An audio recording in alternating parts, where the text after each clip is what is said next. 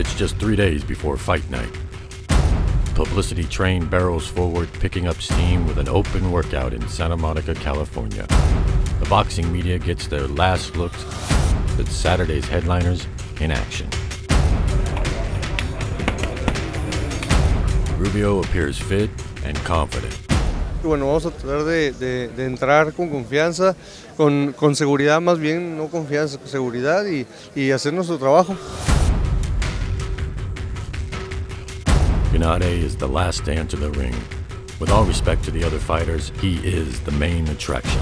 Triple G's fans are eager for his West Coast debut and for the 32-year-old Kazakh boxer to show off the Mexican style that has left his last 17 opponents on the canvas.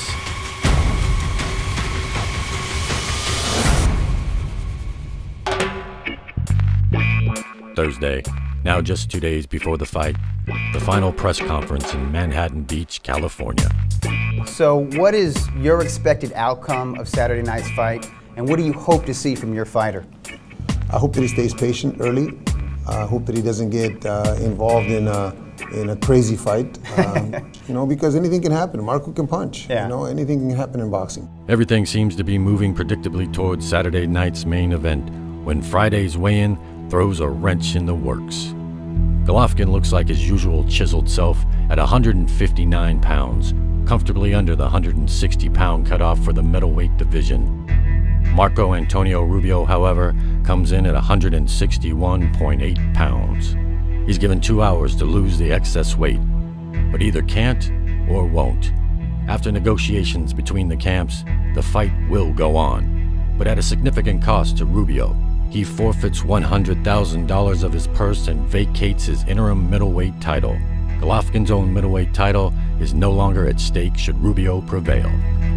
But this fight is still critical for Team Triple G. A win earns him the vacated interim belt, and most importantly, the winner becomes the mandatory challenger to the WBC middleweight champion, Miguel Cotto. Even if Cotto exercises a voluntary title defense against Saul Canelo Alvarez first, a victory would mean that Triple G steps into the ring with one of the division's elite in 2015.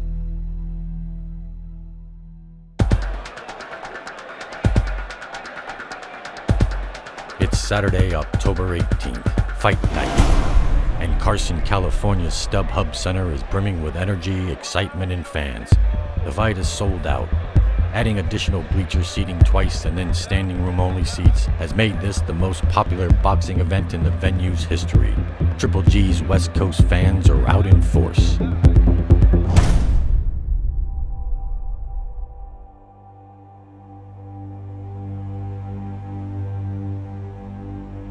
But inside Triple G's locker room, it's a different story. Gennady, good boy Golovkin, is calm and relaxed. Before the fight, he relaxed. It's just easy. Because he's really professional guy. His mind under control, and you know, if he came to the arena in the locker room, he has a lot of fun with his brother, with our friend Killer, and with for sure with Abel. I try to keep it quiet. I try to keep it very businesslike. I don't like a lot of noise in the dressing room. I don't like a lot of people in the dressing room because all those people have no clue what it's like to be concentrating or focusing for the task at hand. So if they're in my way, I kick them out. I have no problem doing that. Gennady's a very likable person outside the ring. I mean, he's got one of the best characters that I've ever seen. And that combination is such a unique quality that he has. And then something changes. The good boy we've seen throughout training and fight week becomes the god of war, who decimates opponents with brutal precision. 2-3 minutes before the fight, he will be a monster. You know, he has a whole concentration on the fight. Calls it his predator instinct inside the ring. My focus, you know, my mentality, just my focus just for my fight, for my opponent, because I know my job, you know, my focus for my job.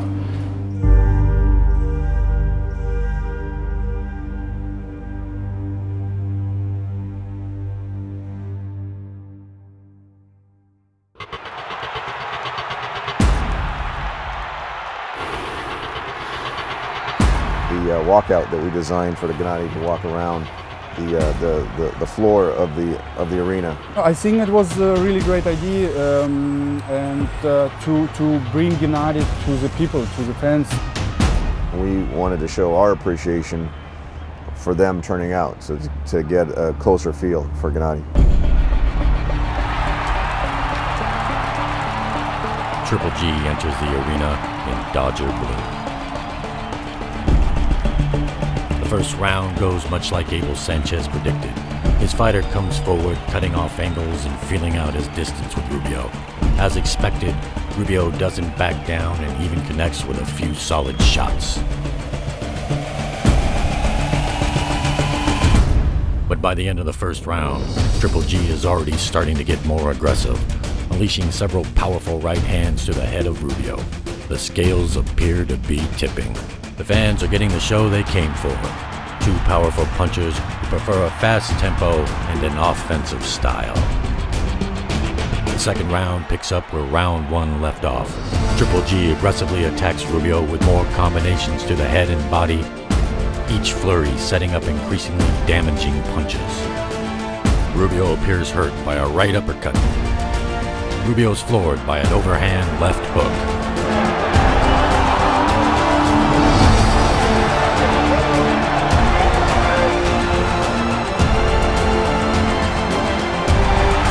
His night's over. Another dominating performance by Gennady Triple G Golovkin and another belt for his growing collection.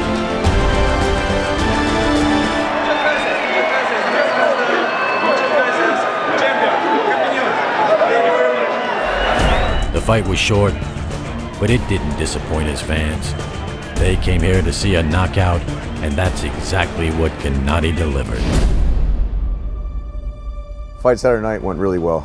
It was amazing. Another spectacular two-round domination of a world-class opponent in front of a full, sold-out house, sold-out arena at the StubHub Center under the open California skies. So we were really happy with the way everything went. All members of the team are happy about the fight and the promotion and whole event, and Mexican style, you know, Gennady's idea, and Tom asked us about the Mexican style because we wanted to make the fight against Rubio, and it's fit really perfect together. Well, it was. I heard there was some big tailgate parties in the parking lot, and it fit with the theme of you know, Mexican style. Just really really captured the essence of the fight. I feel it's great. You know, just serious business, easy work. HBO was ecstatic about the fight. You can't get a better champion than Gennady with his personal characteristics and his likability, and with a rating of 1.3 million households. It was the second highest rated fight of the year, and when you take someone from Kazakhstan who nobody really knew in the United States except for really hardcore boxing fans, and then in less than 2 years, with a combination of our marketing efforts on the promotional side and HBO's platform and their marketing efforts, we've turned him into one of the biggest stars in the sport of boxing. Although most witnesses agreed that Golovkin pummeled Rubio convincingly, Rubio's own promoter felt like the knockout blow was something that his fighter should have absorbed, feeding the argument that Rubio called it quits prematurely. Fighter and promoter have since parted ways.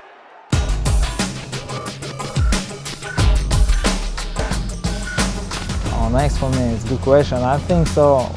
Next weekend we're going to Monaco, like talking about next fight. I think Martin Murray. That would be the optimal opponent for Gennady. Murray is a great middleweight contender. Many people feel he beat Sergio Martinez in Argentina, which is probably one of the hardest things to do at that time when Sergio was still very dominant. And Murray had a great performance against Sergio. It would just be a great fight that HBO would show live over here, and it would be prime time in the European markets, which is another. We want to keep the fans in Europe and in the Russian-speaking countries in close touch with Gennady's career, so that they can watch him in prime time as well. Golovkin has earned some rest. Yeah, just relaxing, yeah, not just with my family. But he and Team Triple G aren't slowing down. My plan for next year. I hope so, 4 fights per year. And maybe first step in February, second step in May. I hope so. We will be pay-per-view fighter next year. You know, our team wants to promote him around the world. Number one is for sure is United States, but we want to make promotion around the world, and maybe 1 year later we make a big event in Kazakhstan. Gennady Golovkin and Martin Murray will face off in Monte Carlo on February 21st. Can Golovkin continue his unprecedented knockout streak, or will the third time be the charm for Murray, who's come up short in 2 previous title fights?